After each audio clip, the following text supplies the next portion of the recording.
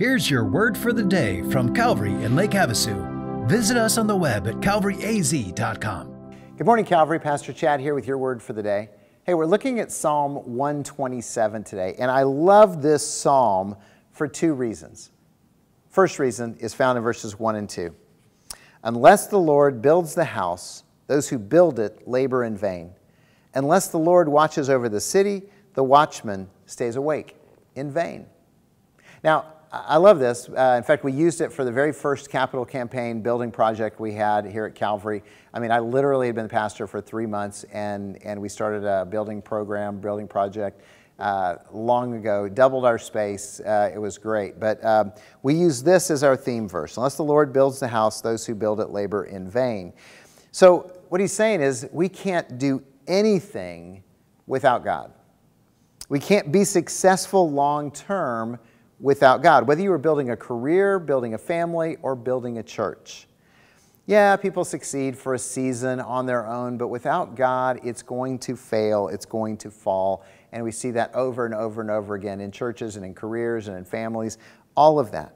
So I realize as the senior pastor at Calvary for 31 years that Calvary is only as strong as we are dependent upon Jesus. That's number one. Second reason I love this is verses 3 through 5. He says, "Behold, children are a heritage from the Lord.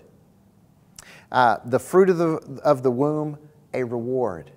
Like arrows in the hand of a warrior are the children of one's youth. Blessed is the man who fills his quiver with them. He shall not be put to shame when he speaks with his enemies in the gate." I just love that. Children are a blessing from the Lord. By the way, if you don't have them yet, grandchildren are a blessing from the Lord. And we should receive them as a blessing. So if you have kids at home or if you have grandkids at all, you should receive them as a blessing, which means you love them as a blessing and you teach and discipline them as a blessing. You see them as a blessing in your life, not a burden, not a hassle, not, another mouth to feed or another bill to pay, but as a blessing from God. And when you see them as a blessing, it means if we bless them. And by the way, when I say we bless them, what I primarily mean are two things. Number one, teach them about Jesus. And number two, model an authentic biblical faith.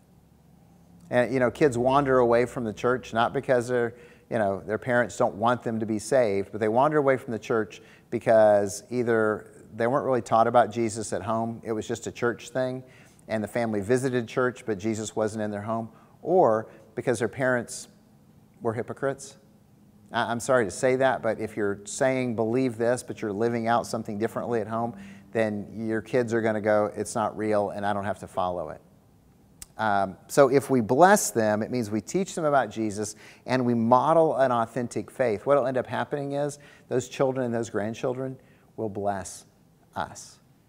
So Calvary, I pray that you are building your life on Jesus, because unless the Lord builds a house, the builders labor in vain. And I pray that you know that children are a blessing from God. Have a great day, and God bless.